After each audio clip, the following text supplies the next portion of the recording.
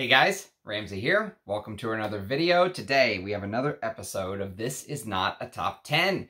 And if you've been following the channel, you know that I started this video and actually many other videos of this kind as a way to just talk about a lot of different fragrances with you guys.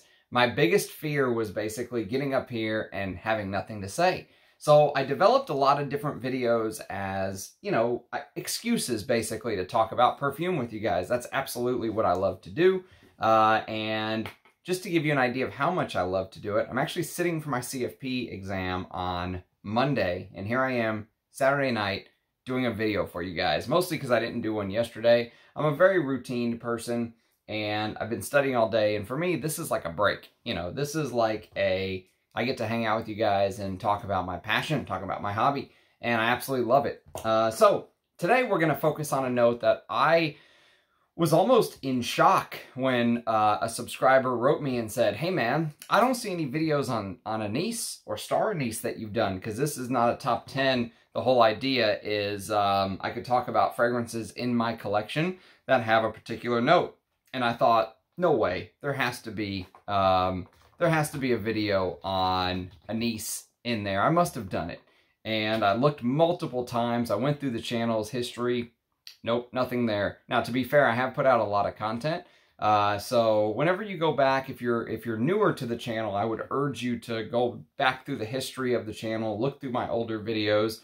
You know, just because they're older doesn't mean they're bad. There's a lot of good content on the channel for you to kind of discover. And I've created a ton of playlists. I created playlists for, you know, specific video ideas like This Is Not a Top 10. Then I created a separate playlist for the ones that I actually go in and rank. So whenever I do a ranked video, you know, they have their own playlist for ranked perfumers portfolio videos, or, you know, This Year in Perfume Ranked has its own playlist. And then houses. So if I do reviews or do videos that focus on the House of Geranium, for example, they'll have their own playlist. There's a lot of content for you to go back through. But shockingly, to my dismay almost, there was no video on Anise, on Star Anise.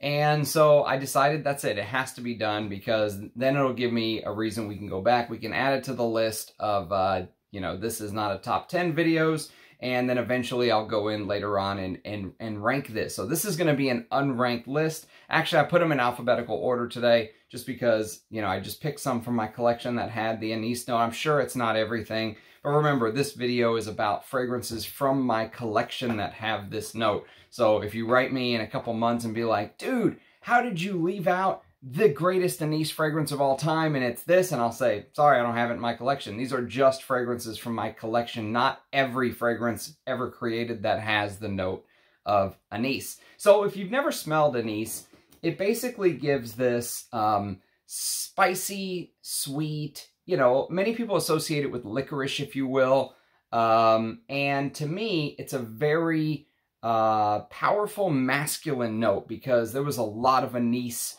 or, you know, Anise-like notes used in the olden days, the days that I absolutely love.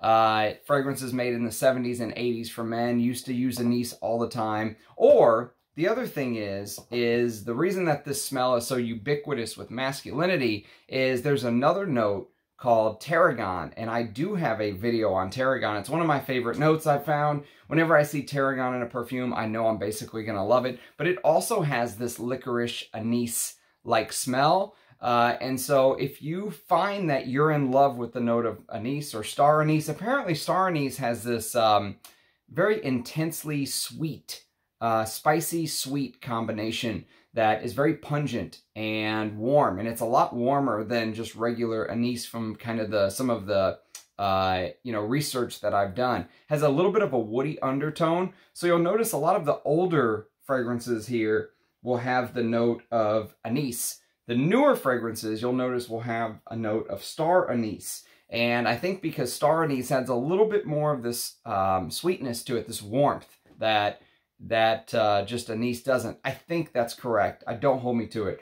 But I think Star Anise has a little bit of a sweeter Anise side, if you will.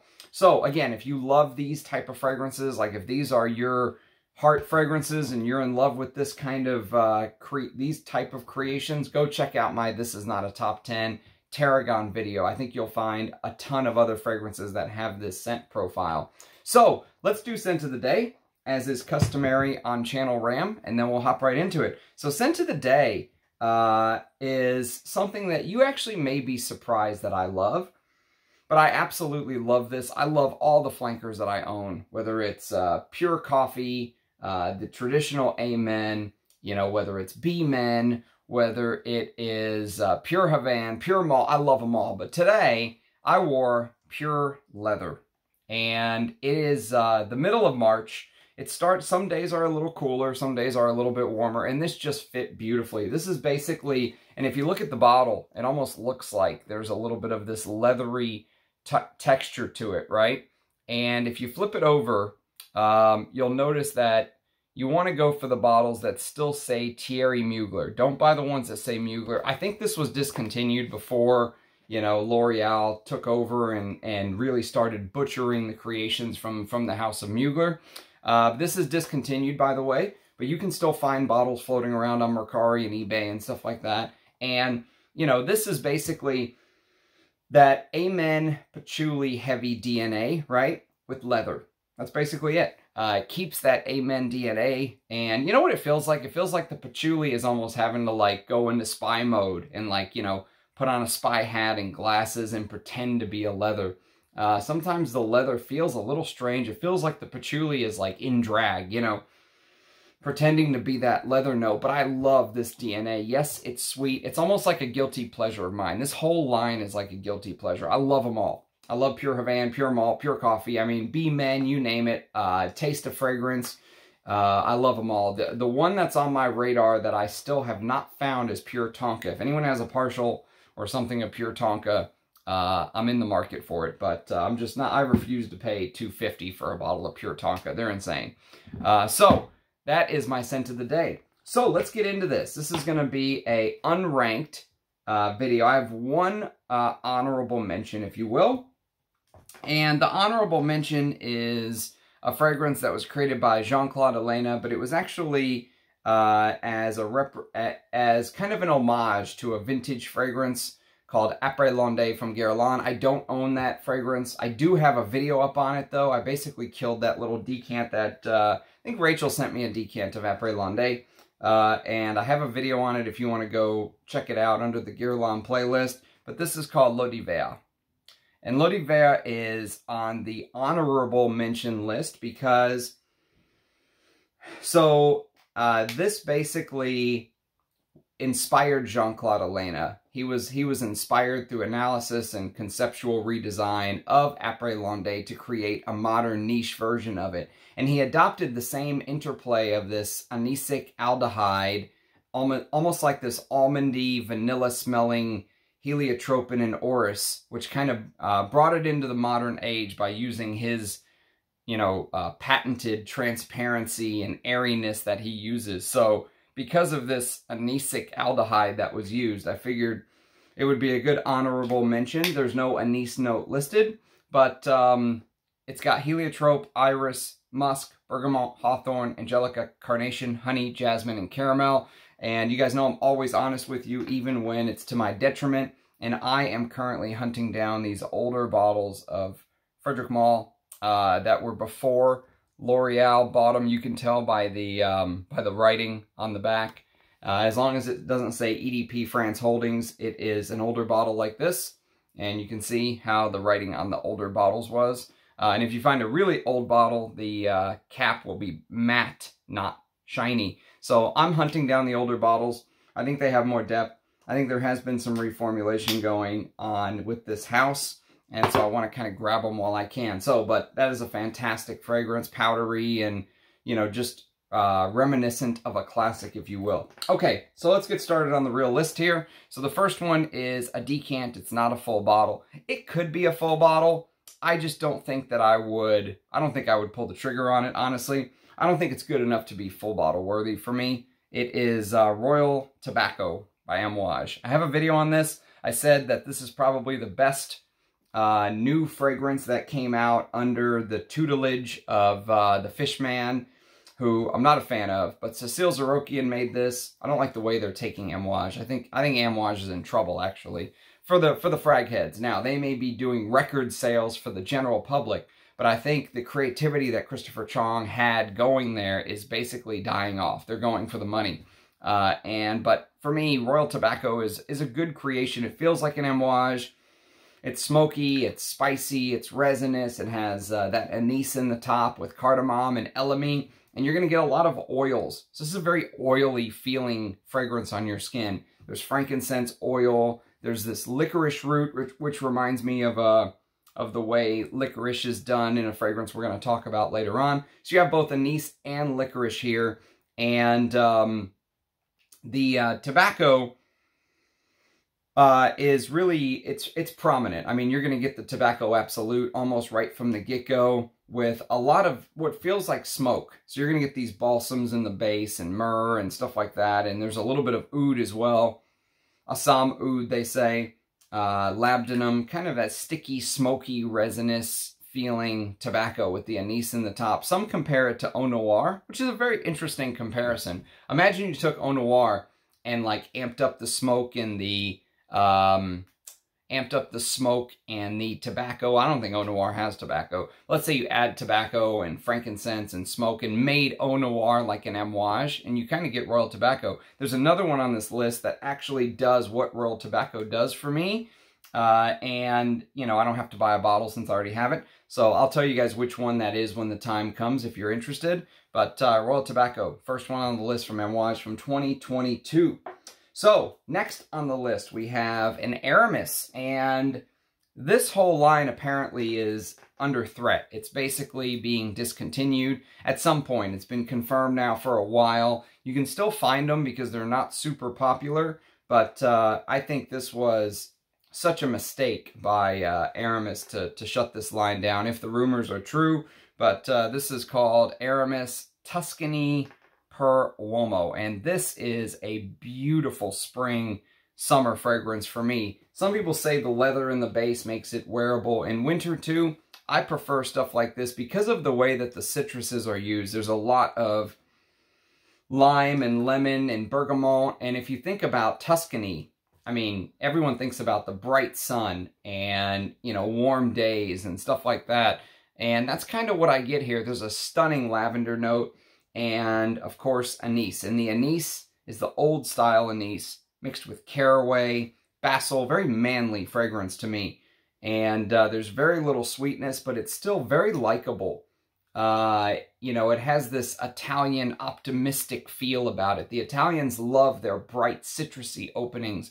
And this was kind of trying to, you know, impersonate that a little bit, if you will. And so the original bottle of this is a vintage bottle. So you can tell because it says Tuscany on the side, and the older bottles kind of have a star on the bottom. But the real older bottles weren't even called Tuscany. They were actually called Aramis Etruscan. And so I've never actually smelled a bottle of Etruscan, but I hear that any version of this is good from what I hear. It's just the newer versions don't have the leather and the oak moss is amped up, of course, as the older versions. But what a fragrance this is. Oh, man, when I rank the anise or the star anise note, this is going to be very close to the top, I would assume. And another one that's going to be very close to the top, so back-to-back big hitters, is a Gerard Anthony masterpiece. This came in top 3 on the Gerard Anthony countdown, although if anyone put this number 1 as Gerard Anthony's greatest creation, it would be very hard to argue. It's just, for me, Balenciaga Pour Homme is just such an amazing fragrance. It's hard to put this ahead of it. And this is Azzaro Pour Homme. So any bottle that you find of this is good. I think even the new stuff. But if you can find the ones that have the sticker on it, they just have a little bit more, you know. That's just the best way I can put it. They just have more. They last longer. They feel deeper. I think the oak moss and the leather, again, feels heavier. What a creation this is. This is a barbershop fougere. And the anise and the caraway. So again, very similar combination, anise, caraway. Actually, I think that this was probably a big inspiration for this, because this came out in 1984, if I'm not mistaken. This came out in 78. And so I think this anise, you know, what they did is they really amped up the citruses in Tuscany per Uomo. But if you look at the note listing and the way the fragrance wears and stuff like that, they're very, very similar. You know, the note listings themselves are also extremely similar. This has lavender, bergamot, lemon, anise, caraway, basil, all, you know, just notes, leather, oak moss, tonka bean, just all these notes that you find in Tuscany per Uomo. So they're very similar wares. This has iris and clary sage. I don't think there's any iris and clary sage in Tuscany per Uomo. And it just feels a little bit more traditionally barbershop. Yeah, it feels a little more spicy, a little more traditionally barbershoppy, whereas the Tuscany per Uomo feels a little bit more citrusy. But, I mean, what a fragrance. Everything about this is, I mean, it's James Bond in a bottle to me. This is smooth, classic operator. You know, a man that just has the ultimate amount of class. Years don't matter. The class that he portrays is kind of timeless. I mean, you walk in wearing this, and everyone knows that you've got taste. I mean, you have to know your stuff to enjoy something like Azzaro per Homme. Most of the younger guys nowadays, say in their 30s or younger, are probably going to smell this and go, oh, it smells dated, or it smells like grandpa, but they don't know what they're talking about. This is a Hall of Fame fragrance as far as I'm concerned, and I should probably get a backup, because this is actually the only bottle I have, but absolutely love Azzaro per Homme. All right, next on the list, I added, this is the only one on the list that actually does not list a note of anise, but it's there. I mean, I smell it, especially in the dry down, because it really feels like in the dry down that old school Azzaro per Homme DNA comes out. And this is from 2015. This is Azzaro per Homme Intense. Now, apparently, there's an Azzaro per Homme Intense from the 90s, which I've never smelled before. This is the one from 2015. And this is, so this is what a lot of these houses do nowadays. They take a classic like Azzaro per Homme and they modernize it by adding a bunch of sweetness and a bunch of notes like liquor. So this has a liquor note. It has this big Venezuelan tonka bean, they say, and amber. They added a lot of amber and cinnamon. And you can kind of tell by the bottle, it looks a little bit, you know, more gourmand, if you will. And it feels a little bit more gourmand. Yeah, it feels more ambery, gourmandy, sweet. You know, it has that sweet tonka that you kind of smell and everything. However, if you get past kind of the magician's opening and you let it get into the dry down, this has the same DNA.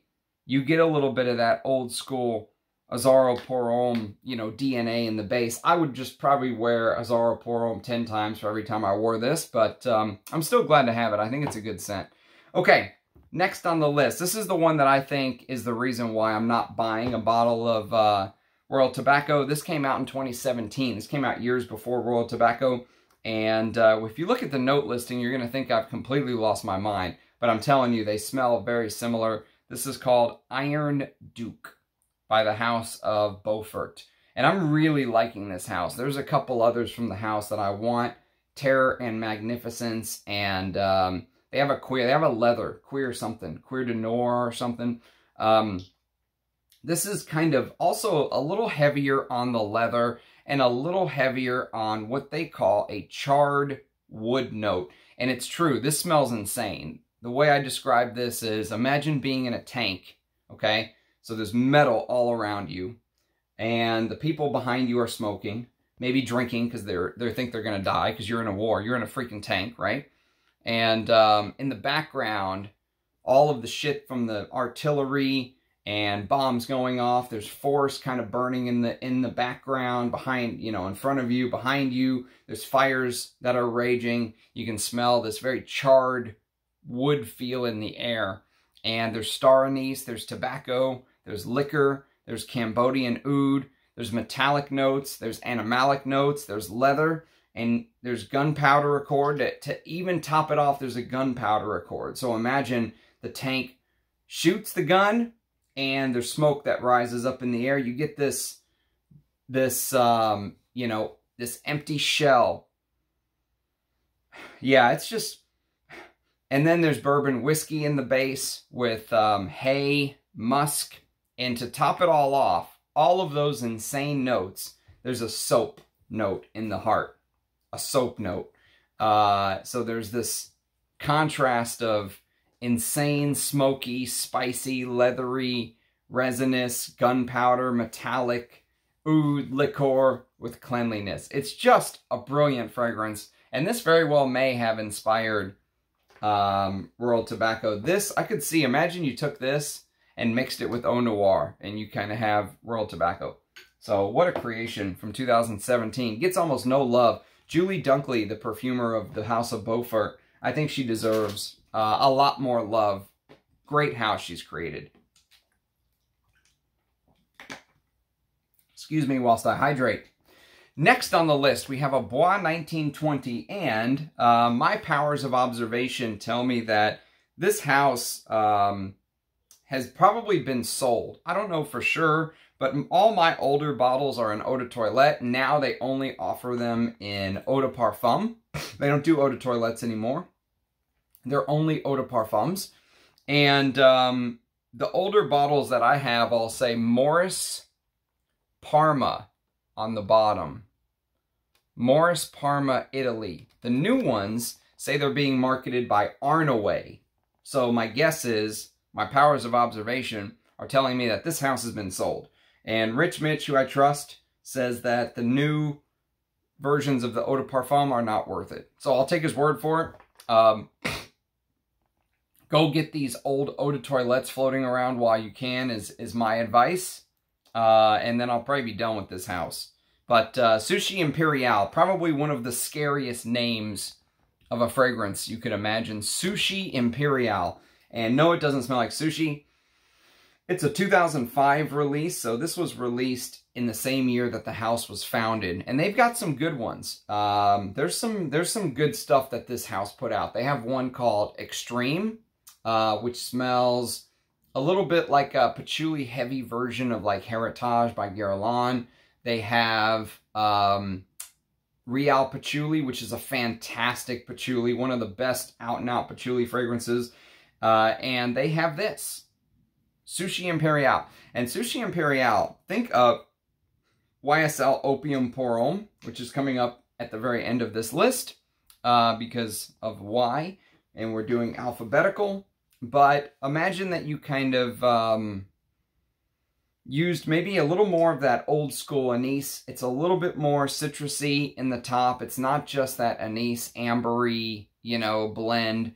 There's a little bit more of this old school anise that isn't as sweet with citruses amped up. So it's more citrusy, which makes it maybe even a little bit more wearable, although I think YSL Opium Pour Homme is very wearable. There's nutmeg, cinnamon, patchouli, sandalwood, tonka bean, vetiver, bourbon, vanilla, jasmine, pepper, rose, and then the anise, of course, aniseed. So yeah, Sushi Imperial. If you like Opium Pour Homme, this is one to check out. It's like a niche version, but go for the eau de toilette if you can. Okay, next on the list is an all-time classic, an oldie but a goodie. And if you're a fan of citrus fragrances, this is right up there for many with Armani, Eau Pour Homme, and the original Gucci from 1976 that Guy Robert did, Eau Sauvage by Dior. So this is called Capucci Pour Homme. So Capucci Pour Homme, Roberto Capucci. And Roberto Capucci. So this is an older bottle that I got from Styx. I don't know what the new versions of this are like. All I know is this is good. This is, I think I would actually wear this over Eau Sauvage. And this came out a year after Eau Sauvage, so they definitely took notes. This is lemon, bergamot, lime, basil, anise, and it smells very very bright and citrusy, and it really smells of its time. It smells like you're smelling something from the 1960s, you know? Old school Italian. I imagine that this is what the old school Italian mafia bosses smelled like, right? Lavender, cyclamen, clove, jasmine, pimento, with a base of oak moss, leather, musk, amber, frankincense, and patchouli. And maybe that's why I prefer it over Eau Sauvage, the Eau de Toilette, is it has that leather, it has the frankincense. It just feels like it has just a little bit more heft, right? And it still has that citrusy vibe of Eau Sauvage, though. But it's good. It's a good fragrance. Just not my favorite type of fragrance, but it deserves some recognition. So, Capucci pour Homme comes in, well, I was going to say at number, but we're not numbering these. So, Capucci pour Homme is next on the list. Now, really next on the list, see if I can talk here, is Dior's Poison.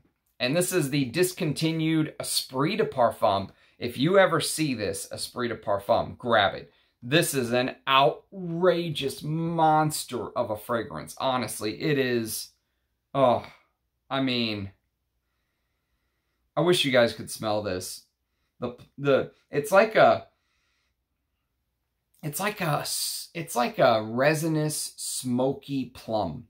Like, I know this is supposed to be like a poison apple, but just the color of it looks like a plum, right? And the color is spot on. I mean, it's like a smoky, honeyed,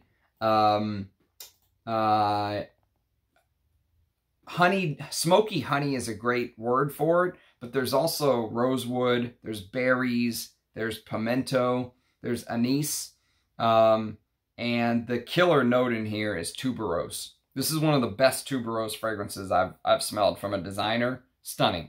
Out of this world stunning. And it's huge. It is a statement maker. You wear this and everyone in the room will know you're there. It's got, you know what it feels like? It feels like you took, it feels like Dior sat down in the boardroom and said, we have to compete against YSL Opium. You know how Opium is just this giant fragrance, not just in projection, but just in depth and complexity. And it's just it just paints this mental image in your brain. And this is Dior trying to compete with Opium. And this is 1985, the year of Ram Duck's birth. And a beautiful, beautiful fragrance. Just harder to find these older bottles, but they are immense. I mean, that'll last me the rest of my life. That 50 mil, I mean, you'll never run out of that juice. You just need a drop and it just blooms. Okay, next on the list is a discontinued Escada fragrances. All of the Escadas for men are discontinued, unfortunately. I wish they would bring these back. But this is a Dominique Ropion, and this is a fragrance that goes for silly money right now. If you pay $400 or $500 for this, you'll probably be discontinued, Maybe you'll be discontinued, but you'll be disappointed because it does kind of smell like a designer, but a very well-made designer. It came out in 1999, and it's called Casual Friday. And I got the big boy bottle, the 125 mil. So I'll be set on this for life, too. This is anise, bergamot, tarragon, coriander, lavender, cinnamon, jasmine, fruits, cardamom, carnation, lily of the valley, tonka bean, amber, oak moss, patchouli, cedar, and vanilla. And if you like fragrances like La Malle, I know people who love Casual Friday, like Duncan, don't like me comparing it to La Malle. But it has this lavender, you know, this vanilla lavender combination, basically, that La Malle has. But this feels so much better done. It feels like this is what La Malle was supposed to be. La Malle was a huge hit in the 90s. Huge, right? And this came out at the end of the 90s. So they probably were trying to compete. Although what they ended up doing was they ended up making a fragrance that does what La Malle does better. More, you know, La Malle has that juvenile sweetness to me. Anytime I smell La Malle, it's like, where's the 14-year-old kid that's going to the Abercrombie and Fitch store in the mall? You know, like, that's the vibe, right? This smells much more polished, more professional, more experienced. Yeah, it just has that, and it's deeper, it's richer, it's just a better fragrance all in all for me. But Casual Friday, the Anise will come out too in the top. And it has Anise, and tarragon. So it mixes with that lavender in the top to give you just something primo. I'm a big fan of Casual Friday. Speaking of big fan, I'm a big fan of pretty much all these fragrances. But this is probably backup bottle worthy. Just like I was saying, Azzaro Pour Homme, I should get another bottle. I should probably get another bottle of this too. This is Francesco Smalto Pour Homme from 1987. What a fragrance this is. Green, spicy, lavender, anise, rosemary, you know, this smoky oak moss in the base with leather. Fantastic. Best fragrance from the house. Although Molto Smalto is good, this is the best fragrance from the house. And doesn't matter what bottle you buy, whether you get one that has the gold that goes all the way around or the lines, or it doesn't matter. Any bottle you can find is fantastic. It's so good. It's the heart. You know, when I think of Italian perfumery done right, this is something that comes to mind. Just the way that the fragrance gives off this green spiciness, the lavender makes it very herbal. The anise, and there's anise tarragon combination in here as well.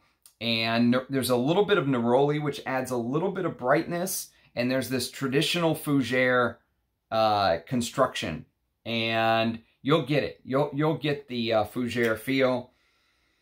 Many people compare this to Enrico Caveri Pour Homme. I think this is better though, but Enrico Caveri Pour Homme is also a really good fragrance with, there's some patchouli in here, geranium, carnation, cedar, oak moss, leather, musk, tonka bean, and amber. Just a stunner, and one that does not get the hype.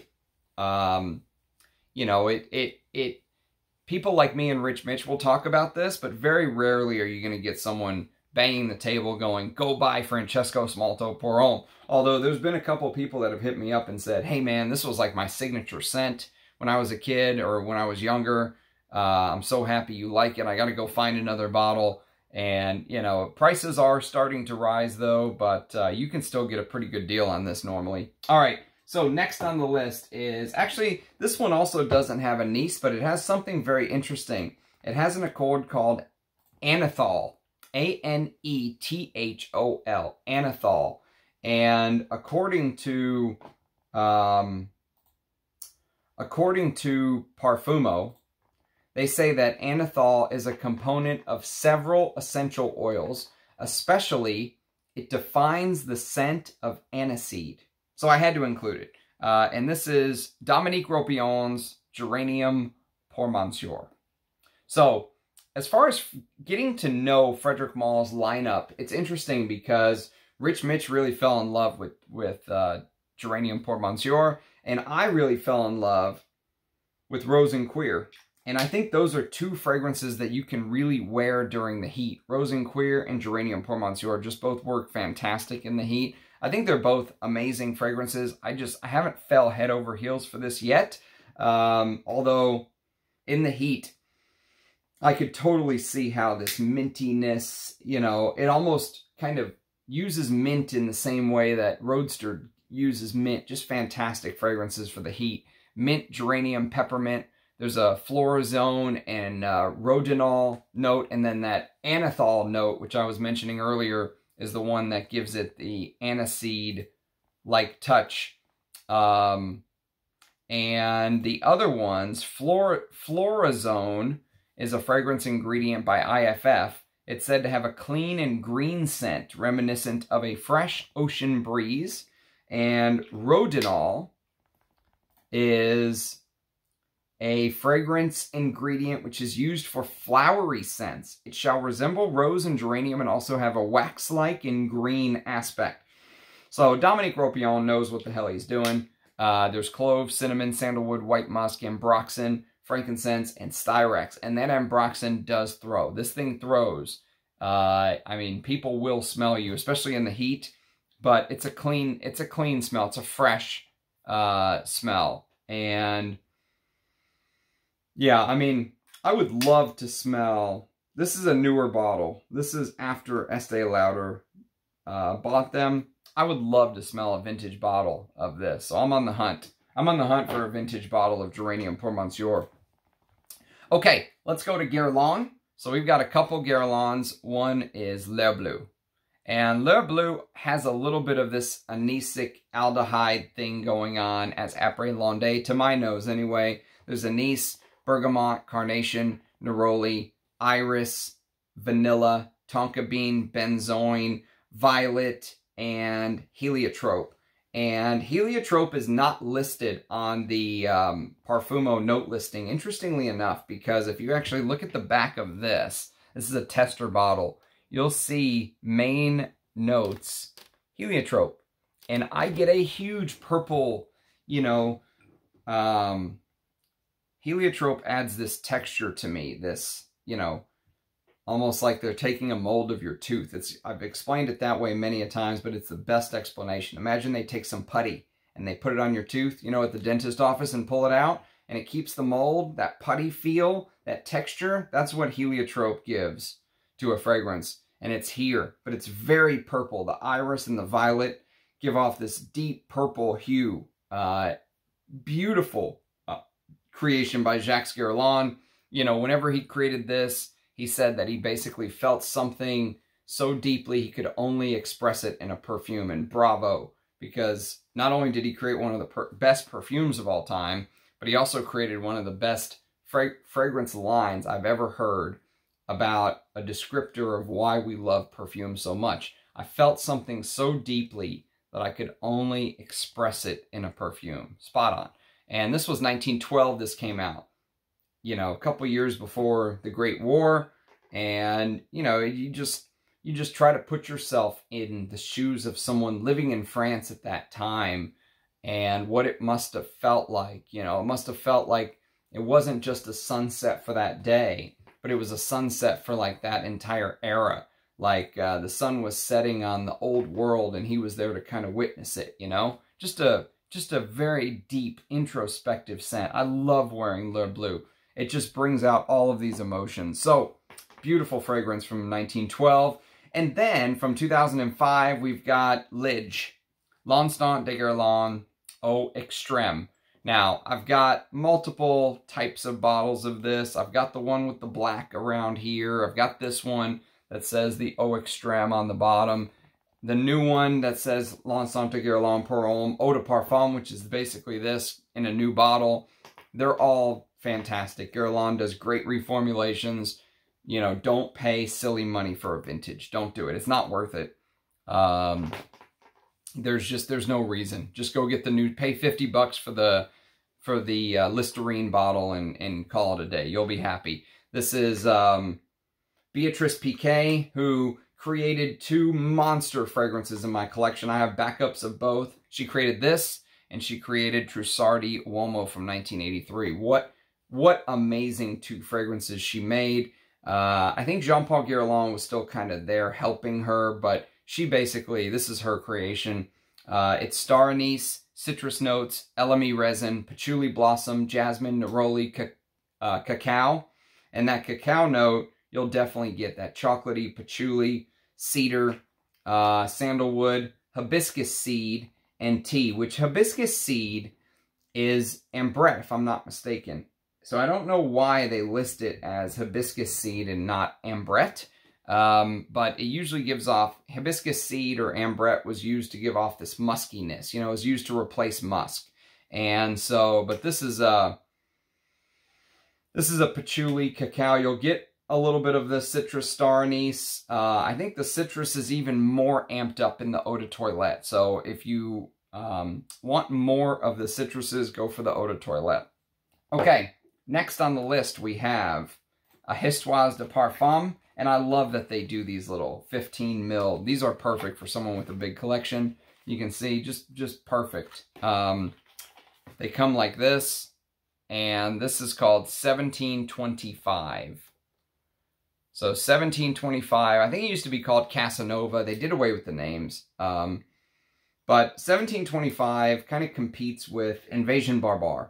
So if you've ever smelled Invasion Barbare by MDCI, you kind of have an idea. But the biggest difference is that 1725 is much more powdery than Invasion Barbare. Invasion Barbare doesn't go as powdery, and it brings in a little bit more violet leaf. So this 1725 though uses a couple notes. It has grapefruit, it has bergamot, lemon, and licorice. So there's licorice in the top with lavender and star anise, and that star anise and licorice play this combo with each other between the top and the mid. And the dry down is almond, so there's no almond in 1720 in Invasion Barbar. Vanilla, amber, cedar, and sandalwood. And something about this fragrance makes it very powdery, whereas you're not going to get the powderiness from Invasion Barbar. So one of these days, maybe even I'll do a comparison video, but they're both fantastic. I don't know if I'll own full bottles of either. I think if you twisted my arm and said pick one, I'd probably pick Invasion Barbar, personally. But they're both really good. Yeah. Okay. So that's 1725 by Histoires de Parfum. Underrated barbershop scent. Okay, next on the list, we have we have back-to-back discontinued Jill Sander fragrances. So we're going to start with 1993 since we're going in alphabetical order. And this is called Background. So I don't have a full bottle of this. I've got a mini, thanks to Amouage. And this is a spicy, sweet, woody. It has that signature, that Jill Sanders signature of raspberry. So there's anise, tarragon, lavender, raspberry, which will give you a little bit of a throwback to the next fragrance I'm going to show you, which came out in 1989. I like both of these, actually. I just think I like the Jill Sander Feeling Man or Jill Sander Man even better. But this is really good. I'll do a video on this. It's got heliotrope, cinnamon, lily of the valley, carnation, jasmine, lily, rose, benzoin, sandalwood, tonka bean, musk, vanilla, amber, and cedarwood. So this came out a couple years after Background. Jill Sander Background came out a couple years after Jill Sander Feeling Man, which is next on the list. So this is Feeling Man, distributed by Lancaster. Whoops, where is it? Where is it? Ah, yes, right here. Distributed by Lancaster. And this is Jill Sander Man, distributed by Jill Sander Cosmetic.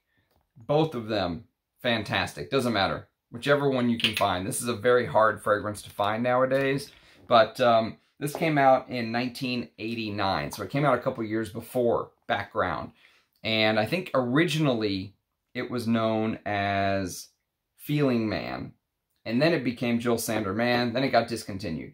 But it's tarragon, bergamot, lavender, anise, fruits, and green notes. So the biggest difference is you get a lot more fruitiness in the top of this than you do in Background. But you also get more of this balsam fir. It still has the raspberry. The raspberry is a little bit like a Jill Sanders like DNA, you know? And you get this orris. So whereas Background uses heliotrope, in Jill Sander Man you get this orris with geranium, oak moss, tonka, amber, cedar, musk, patchouli, sandalwood, and the kicker is tobacco. So you get tobacco in Jill Sander Man or Feeling Man. There's no tobacco in Background, but they're both amazing. I mean, they're probably both full bottle worthy. I probably should get a bottle of Background, but I'll do a video on it sooner or later. I've been holding off. I've been waiting to do this video for a while. So, they both have that anise. They both actually have anise and tarragon in the top. So, if you like one, you'll probably like the other because they will remind you of each other. Okay, next on the list we have a Les Abstraits, a release from this year. From 2023. And this is in contention for probably my favorite Les Abstraits. I'm going to try to have Eugene on the channel for an interview. Kind of more interview style, you know, have him on the channel, kind of like we did with Clandestine Laboratories and Liz Moore's from Papillon and Russian Atom. Like, have him on. He can put his Les Abstraits hat on and join. And this is Dessandra's. So Dessandra's is absolutely, to me, it's just such a throwback to the past. Antoine Lee created Dessandra's. It is Oh, it's so good. I've worn this a couple times already this year since I've gotten it. And I know I said that La Douleur Exquise is my favorite, and I think it still is, but the gap is just closing. Dessandra's is like closing that gap more and more. I love what this does. It's Anise, birch tar, galbanum. They say Swiss pine tar with clove, Indian tuberose, leather, Moroccan mint, violet leaf, African hyrax, Haitian vetiver, Indonesian patchouli, and oak moss. And I know I've said it before, but I have to say it again. If you have smelled the opening of Devon by Aramis, which is one of the greatest galbanum chypres of all time, you're going to kind of get an example of what Dessandra's does, but this is much more, there's much more of this birch tar, pine tar, sticky tar feeling, being in the forest. There's also tuberose in here. There's no tuberose in Devon. There's hyrax in here. There's no hyrax in Devon. So there's some differences going on, of course. They're different fragrances, especially in the dry down. But, I mean, to me, this is about as good as modern perfumery gets. For vintage lovers, this brand is about as good as modern perfumery gets as far as I'm concerned. And anyone who says otherwise, or says that, you know, I'm lying about how I truly feel just because I know Eugene, I don't think they've smelled this. I think they're just so blinded by hate. It's funny because, you know, when someone from the community steps out and does something great, you would think that most people would be happy for them. Like, you know, that's the time you would think that the majority of people would be happy, but there's a small contingent that go the other way. It's like they see someone doing well, and instead of trying to kind of push them up the mountain, they like pull on their coattails to drag them down. It's sad, really, but don't judge this by what's being said. Judge this brand by your own nose is my advice. You know, he sells samples now. Get a sample. And if you think it's worthy, get yourself a full bottle. I think they're full bottle worthy. I think they're blind buy worthy if you have my kind of taste. If you have vintage taste, I think they're blind buy worthy. But do as I say, not as I do. Get a sample. Okay, next on the list is going to be a Lolita Lampica. And this fragrance is discontinued. Actually, both of these Lolita Lampicas I'm going to show you are discontinued. And these will be very close to the top of the Anise ranking. When I rank this list, these will be very close to the top because they really epitomize what Anise in a modern masculine fragrance should do. This came out in 2001, and this is called Eau Masculine. So Eau Masculine, apparently, there were some bottles that had built-in sprayers, and then they had caps before they got I don't know. I don't know which one's which. All I know is that this is an amazing fragrance. And if you like Opium Pour Homme, if you like Sushi Imperial, I would urge you to try this. If you like Body Koros, I would urge you to try this. This is Anise with absinthe and ivy. There's an ivy note in here. There's rum, there's violet, orgeat syrup, vanilla, tonka bean, cedar, and cistus. And that cistus labdanum really gives it, whoa. You know, you can smell kind of the vanilla resinous tonka with that cistus labdanum. It's beautiful for the cold, but I think it works fantastic anytime, actually. The only thing is it's a little sweet for the heat.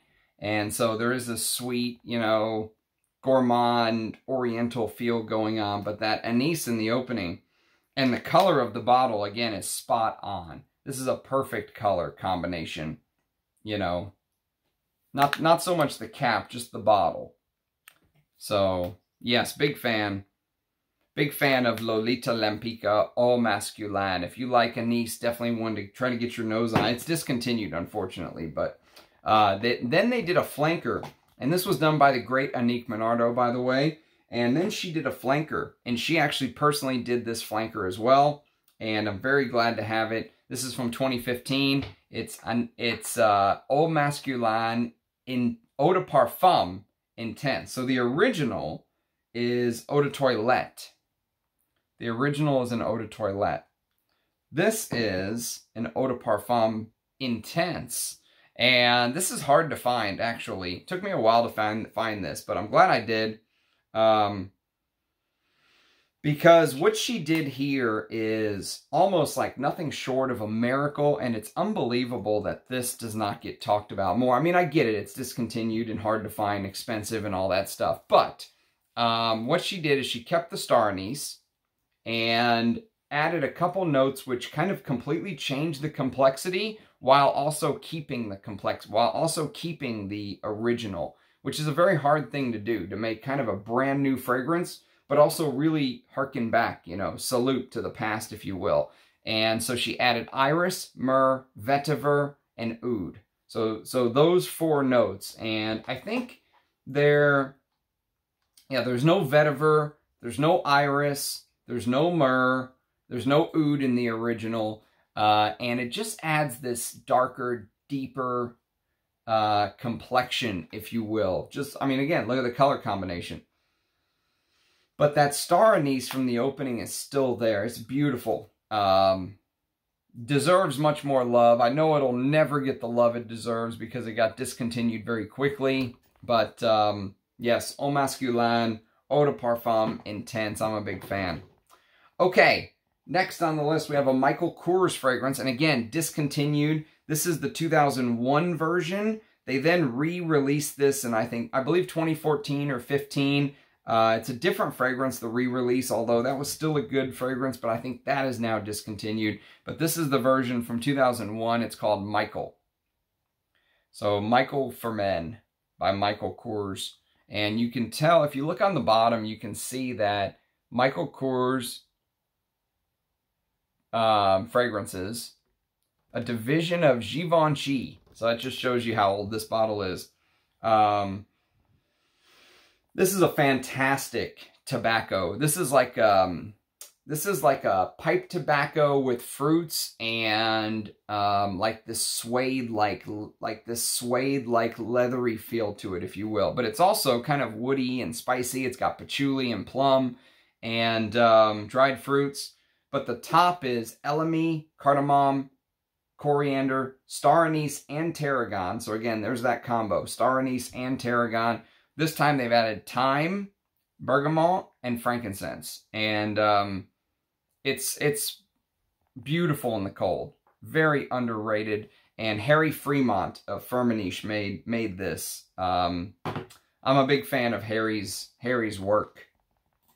Okay, next on the list, let me show you a couple decants that are on the chopping block to get discussed on the channel one of these days. This is Queer Cuba by Parfums de Nicolai. And so Queer Cuba Intense, excuse me, from 2014. Spicy floral leather is basically what this is, with tobacco. And so there's anise and licorice in the top. Again, it's a common combination, anise and licorice, with lemon, mint, magnolia, ylang-ylang, coriander, sage, geranium, lavender, tobacco absolute, cedar, hay, musk, and patchouli. So I'm excited to try this. I've never sprayed this yet. I'm still waiting. Maybe I'll do it on a live stream for the first time. And then we've got, thanks to my brother Eddie, Senator Eddie of senatorial rank. Thank you for sending this, my friend. He sent me a ton of samples. And one of them was Olfactive Studios. And it's kind of a cool deal. So their whole thing is that their fragrances are based on a picture. And so the still life, which is the one we're going to talk about today, is based on this picture. What does this smell like? How do you create a fragrance based on a picture? I think it's an interesting idea. And so Still Life is created by Dora Bagrish Arnaud, and this is yuzu with pink pepper, Sichuan pepper, and the yuzu adds a lot of freshness, with black pepper and elemi, with galbanum, star anise, ambroxan, cedar, and rum. Kind of a cool combination. So I think I'm going to do a live stream and try these, try these all at once. You know, it'll be a great live stream idea, I think. So, yes, that is Still Life by Olfactive Studios from 2011. Okay, next on the list we have, this is a fantastic fragrance. This is right up my alley. This could easily be a signature scent for me, but I don't have signature scents, but if I did, it could easily be this. This is Oscar de la Renta Pour Louis. This is the original bottle. This is what the deep vintage looked like, and you can kind of tell by the bottom. And this is a Parfum's Sanofi bottle. I think it was Parfum Stern first, then it went to Sanofi, then it went to, I forget who it was, EA or something. Now it's completely discontinued. But if you can find this, I ran through an entire 50 ml of this, and this is my second and third bottles. And so, yes, I mean, just such a wearable vintage fragrance from the 80s. It's spicy, woody, leathery. It's got aldehydes. So the aldehydes make it open up very... Oh, you know, it's funny because this is 1980. This is before Koros or Antaeus, my favorites, and it's already feeling like this is like a precursor to the fresher fragrances of the late 80s. It's like a precursor to, you know, I'm thinking of things like Aramis New West, or, you know, think of Green Irish Tweed, or Cool Water, right? Those 80s fresher fragrances that came. This is almost like a precursor to that without being aquatic at all.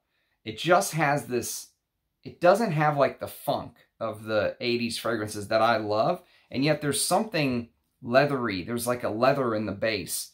But it's all about like herbs and sage and juniper and lavender, caraway, anise, galbanum. Oh, in that old school patchouli that they used to do in the 80s, and oh, I love this stuff. But it's still heavy, even though it doesn't have the animalics. It's still a heavy fragrance, but there's something just so wearable about this. That's why I say this could easily be a signature scent. And I ran through 50 mils of this, and now I've got 2 50 mil backups still, so I'm very happy. Okay, next on the list is a Paco. Actually, we're going to do a Papillon first. So Papillon, and this is a fragrance that's on my to do a video on, early impression. This is called Dryad. Well, one of the last Papillons that she gave me in the sample set that I have not done a video on yet. This is a green Chypre. Smells like it could come straight out of the 70s, right? It's star anise with civet, tobacco, citron, costus, labdanum, galbanum, oak moss, narcissus, tarragon, castoreum, bitter orange, iris, jonquil, which is like, is it daffodils? Lavender, orange blossom, geranium, benzoin, vetiver, Turkish rose, thyme, liatris, spicata absolute, Peru balsam, styrax, woodland, and ylang ylang. What a note listing, and actually what a fragrance. This is probably full bottle worthy, but I don't know if I'll buy it. But it's a really good Chypre of old. Like if you like stuff like Val de Nuit, if you like Number 19, if you like even if you like stuff like this, I mean Dessandra's or Aramis Devon, if you like stuff like this, check out Dryad. It's really good. Okay, next on the list, now we've got Paco Rabanne. This is Tenere. This is so good. If you like Pierre Wagnay's creations from, you know, the mid-80s, like Hugo Boss No. 1, you will absolutely dig this. If you like Marbert Gentleman, you'll dig this. This is a spicy, honeyed floral, like a big floral, but for men. It's a masculine targeted floral fragrance. This is in the age of Aquitos and stuff like that, right? But this has this combination that Pierre Wagnay created for Boss No. 1 with the pissy honey, and you smell it in here. You can smell kind of the evolution of Boss No. 1 into Tenere. I have 2 bottles of this, thank God, because I love this stuff. It's so unique. It's so different. And even though there's a ton of florals in here, there's carnation, there's lily of the valley, there's jasmine, there's orris, and the flowers really pop. It's offset by these old masculine notes, rosemary and artemisia and anise and tarragon and lavender and stuff like that. It's just a beautiful creation.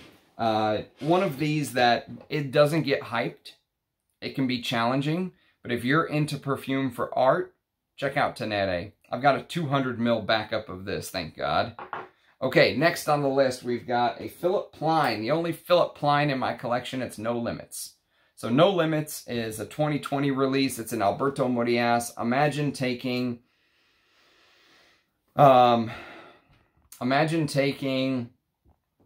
Nasomatto's Pardon, because Pardon uses oud, right? This also uses oud. And adding some very strange, fresh, aquatic notes in the top. I know it sounds insane, and it is insane. This is an insane fragrance. And yet, for a designer, it's not bad. For 50 bucks or whatever I paid for this 50 mil, it's not bad. It's bergamot, ginger, aquatic notes, black pepper, clove, cinnamon, star anise, cardamom, leather, cedarwood, dark chocolate, huge patchouli, frankincense, patchouli, black amber, bourbon, vanilla, oud, and woods. Insane. Insane creation. And then we've got a Parfums Cortana fragrance called Bloodflower. And I have a video on this actually on the channel. You can go check out Bloodflower. And Bloodflower is one of the better Parfum Cortana fragrances. It's not my favorite. My favorite was Wolfsbane and then Iorfante. Those were my two favorites. But this is probably third. Bloodflower was very, very good. Spicy, earthy. It was built by Alexandria Carlin of Simrise. And it's anise, licorice, patchouli, black rose, amber, blood, iris, and clover. And if you don't know about the Fatal Potions line, you know, Bloodflower is kind of a poisonous flower, if you will, rumored to grow where blood spills on the earth. And so for a unique scent, you know, blood, licorice, anise, black rose, it's clover. It's really good, actually. If I was going to buy 3 full bottles from this line, it would be Bloodflower, Wolfsbane, and Iorfante. And I did a live stream where I blind sniffed some of these. Just absolutely 100%, 100% stay away from Digitalis. Digitalis is one of the worst fragrances I've ever smelled. I named 3 really good ones. Digitalis is absolutely horrendous. I hated Digitalis. It's got this disgusting cucumber. Oh, God. It almost made me irp. So bad. But the 3 I just named, Iorfante, Wolfsbane, and Bloodflower are full bottle. They could be easily full bottles. Okay. Next on the list, we've got a Roja. The only Roja on the list, interestingly enough, especially since he loves to take into account, like, you know, vintage scents and vintage fragrances. I'm surprised he doesn't use Anise more. But this is the only one from my collection that showed Anise. And this is Oligarch, which is discontinued, sadly. This is the Eau de Parfum. They also put out a Pure Parfum for a little bit. And then whenever Russia invaded Ukraine, they just discontinued it. They discontinued the whole Oligarch line, unfortunately, because these are really good. These were some of the better Rojas. It smells, it's kind of like, imagine Roja takes Terre de Hermes and Rojas it up, okay? It's the best way I can describe it. It's lime, bergamot, lavender, thyme, lemon, champaca flower, orange blossom, blackcurrant, apple, coconut, and a real coconut note, not like castoreum, but it says coconut. No, this is coconut. With jasmine from grass, lily, you know, there's fruits in here that smell all kind of, some days you'll get weird, you'll get strawberries, I mean, you'll get all kind of things in this. This is a complex, fruity chypre. Juniper berry, ambergris, cedarwood, galbanum, iris, amber, anise, birch, grass, leather, mate tea, musk, oak moss, patchouli, pink pepper, vanilla, and tonka bean. So the anise is in the base here. And you notice most of the fragrances we've been going through, the anise is in the top and the heart. So yes, Oligarch comes in at, well, it's not ranked, but it came in next there. All right, next on the list, we've got, I'm so used to doing ranked videos now. Next on the list, we have Salvador Dali. And I have a backup of this, thank God. Because this is one of the best masculines from the 80s. One of the best creations that Thierry Vassar ever did. Ever. This is Salvador Dali Pour Homme. What a fragrance. I mean, just give me a kiss. It is stunning. Oh, I wish Thierry Vassar would. I wish Thierry Vassar would grow some balls and do some shit like this at Guerlain, you know? This is a spicy animalic take on, it feels kind of like a fougere, but I don't think it's a proper fougere, but it has this earthy animalic, the anise and the tarragon, again, winning combo in the top with basil, bergamot, lavender, mandarin orange, lemon, moss, heliotrope, jasmine, geranium, lily of the valley, patchouli, amber, musk, vetiver, and vanilla. And it is just a perfect take on masculine perfumery from the 80s. And I just, oh, it's so good. I'm so comfortable in these type of fragrances, you know. They just feel like home to me. Okay, next on the list, we have a Tiffany fragrance. And it's Tiffany for Men. This is the vintage before Coty took over the label. And Coty's doing their... it actually says made for Tiffany & Co. on these older bottles, but this is an old one. This is, I don't know what the new ones are like. Actually, I skipped a couple, so we'll come back to them. But I don't know what the new ones are like, but if you can find these older bottles of Tiffany for Men, very good stuff. Cardamom, lavender, anise is in the heart with nutmeg and jasmine and orris and rose and vanilla, amber, frankincense. It smells like a deeper, thicker version of Chanel's Pour Monsieur or Dior Eau Sauvage or something like that. Spicy, deeper, you know. I like this more than Chanel's Pour Monsieur.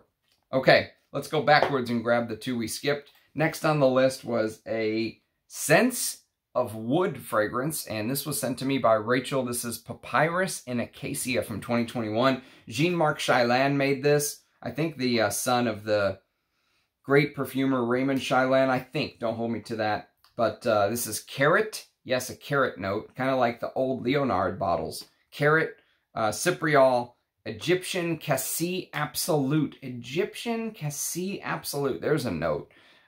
Egyptian Geranium Absolute, Indian Tuberose Absolute, Java Vetiver, Orris Concrete, Star Anise, and Tonka Bean Absolute. So yes, I've got a couple of these. Maybe I'll do a live stream, a Sense of Wood live stream one day. And then we've got Spirit of Dubai. I know I'm going to do a Spirit of Dubai live stream one day because I've got a couple of these thanks to Paolo. And this is Bois. I want a full bottle of this, actually. But I don't want to blind buy it, so this will be fantastic. So this is black pepper, coriander, nutmeg, pepper, plum, aldehydes, clove, leather, saffron, star anise, coffee, cardamom, cinnamon, red berries, bergamot, and mint in the top.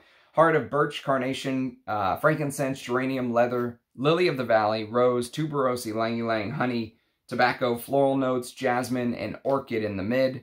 And the base of copiba balsam, guardium balsam, musk, castoreum, Indian oud, patchouli, cistus, sandalwood, vetiver, amber, civet, costus, gaiac wood, labdanum, myrrh, peru balsam, tonka bean, praline, and cinnamon. Hell of a note listing on the Spirit of Dubai's. And then we've got a fragrance I absolutely love. This is Anise with licorice again, but this adds this coffee and rum and leather in the base. It's Yoji Homme, but this is a Japanese house, Yoji Yamamoto, and this wears like a Japanese fragrance. It wears very light. For heavy notes, it wears very light for coffee and rum and leather and tonka and cedar and sandalwood and rosewood and cinnamon. It has this Japanese-style airiness to it. Jean-Michel Duriez was the perfumer. And Jean Patu Parfums actually owned Yoji Yamamoto when this came out. And then I think Procter & Gamble ended up buying them and discontinuing this, of course. Then they tried to re-put it out and they butchered it. So you have to get the version from 1999. Luca Turin loves this stuff, and I don't blame him. It's really good.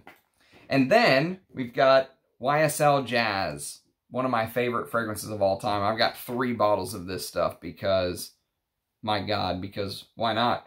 I never want to be without Jazz. Jazz is, oh, fuck. I mean, I don't know if you can see, but there's like a little bit that spilled right there, got on the collar, and I can smell it. I'll be able to smell it from that for years. Oh, it's so good, though.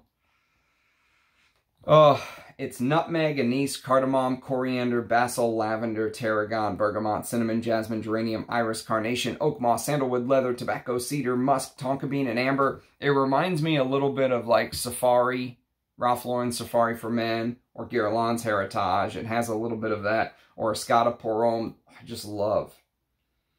Oh, I love these kind of fragrances. So it spawned 2 flankers. The one we're going to talk about today is called Jazz Prestige. And Jazz Prestige came out in '93. It adds a little bit more fruitiness to it. It kind of keeps the DNA of Jazz, but it adds things like... there's this fruity feel to it that is missing from the original Jazz. They claim there's Mysore sandalwood in here. I don't know if there was Mysore in the original Jazz or not, but fantastic. If you end up liking Jazz Prestige, the more playful version of Jazz, I prefer the original of the Jazz, but if you like Jazz Prestige, I would urge you to check out this. This is called Vermeil for Men. It comes in like a lighter, almost like a lighter bottle, you know. But this is a cheapie. This is like 20 bucks. I paid for this, I think, and it's really good. I have no clue when it was made, but these two kind of remind me of each other. Just a little tip. All right, 2 left, 2 YSLs left, and we're done. And 2003, this is Rive Gauche pour Homme. This is Jacques Cavalier, and this is Barbershop City. This is the original. They repackaged it in 2011. I don't know what the repackaging was like, but in 2003, this is like the Mark from the Robes 08 channel says, this is the smell of every dad out there. Shaving foam, excuse me, shaving foam. It's woody, it's spicy. The Star Anise feels a little bit woody here, although there is Gaiac wood and rosemary. Rosemary gives it a little bit of this traditional throwback vibe, like Paco Rabanne pour Homme is what I always think of with rosemary, right? Bergamot, lavender, clove, geranium, Gaiac wood, patchouli, and vetiver. And these bottles go for silly money nowadays, but it is a fantastic barbershop scent. And the Star Anise plays a big role. And Jacques Cavalier did this. And he also did this. This is Opium pour Homme, the Eau de Toilette. I have the Eau de Parfum coming from Poland at some point, hopefully soon, in the next couple months. The Eau de Parfum's the one with the blue kind of plastic cover. This is Blackcurrant, Star Anise, Galangal, Pepper, Bourbon Vanilla, Tolu Balsam, and Atlas Cedar. And this will compete for probably one of the best Star Anise fragrances out there. So that's the list. That is the This Is Not a Top 10 Anise Star Anise list. Tell me what your favorites are. Tell me which ones I missed that you absolutely love that have the note of Star Anise. And I love seeing your faces in the comments. Do the like and subscribe and all the stuff you're supposed to do for, you know, all the stuff I'm supposed to tell you to do as a YouTuber. But I do appreciate the support. It does help with the algorithm, and we're getting a lot of eyeballs and attention on the channel, and that makes me happy that there's so many fragrance lovers out there that are enjoying the content. And I love doing this. I love talking about perfume. So you guys make it possible. So thank you very much again. Cheers, everyone, and I hope to see you probably in a couple days with another video. Bye, guys.